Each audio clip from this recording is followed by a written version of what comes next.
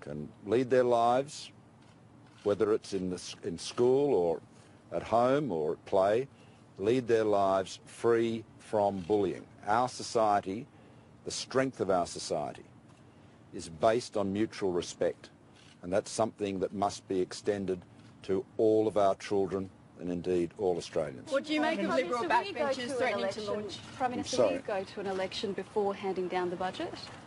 I know and I understand that there is a continuing interest in the date of the election. You should expect, I'm certainly expecting the election to be held in the normal time, which is in August, September, October.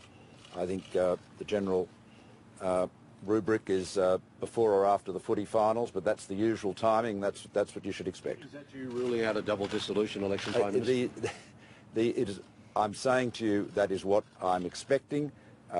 Obviously, there are other options available, but my expectation is that the election will be held at the normal time. Will there be a tax statement before the budget? I'm sorry? Will there be a tax statement before the budget? Well, we will be releasing statements of policy in the lead-up to the budget on a range of issues. As you saw, most notably yesterday, the Defence White Paper. So the process of policy development and reform is ongoing. This is a reforming government. As you've seen already, we are proposing to the Parliament legislation which will reform the way the Senate is elected, to ensure that voters choose where their preferences go, not backroom deals between political parties. So this is a reforming government, and as we conclude our deliberations on particular topics, we'll present them for the consideration of the people. What do you make of Liberal backbenchers threatening? I'm sorry. So have you asked Dr Parkinson to take over the tax policy formulation process, and is that a sign that you've lost confidence in what the Treasurer was doing? Well, let me deal with two things. The Treasurer has my complete confidence, as do all of my ministers, number one.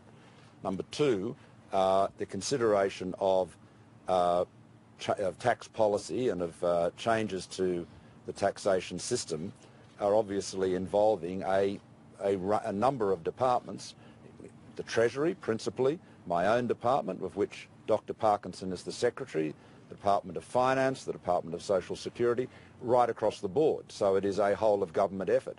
So yes, Dr Parkinson is closely involved, as indeed is the Secretary of Treasury, as indeed is the Treasurer, as indeed I am, as indeed are all the ministers. You know, this is, let me state this again, this is important to remember. I am leading a cabinet government. We consider these issues carefully. We work them through. We analyse them carefully, just as we did the Defence White Paper. The tax matters will be considered carefully by the Expenditure Review Committee. Then they'll be considered by the Cabinet.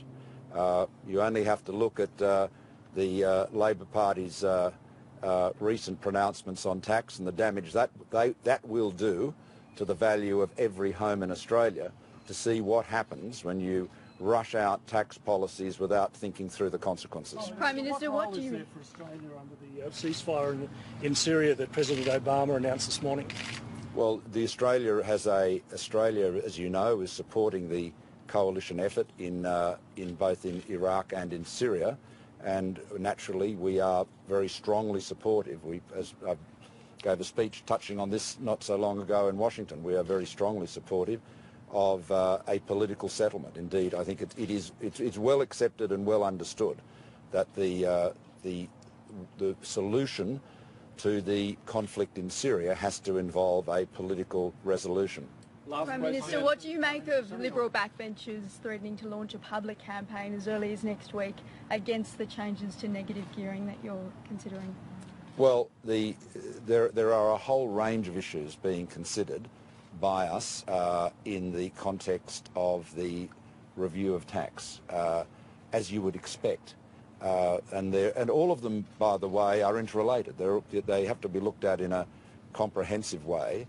We're considering them very carefully. Everybody has a view. I imagine everyone here has a view. Probably some people have different views at different times. So we're taking that all into account. We're considering it very carefully, and I just leave you with this important point to reflect on. If you want an alternative way to develop tax policy, look at what the Labor Party has done. They are proposing a change to treatment of net rental losses, negative gearing, which will have the consequence of undermining the value of every Australian home. That appears to be their goal.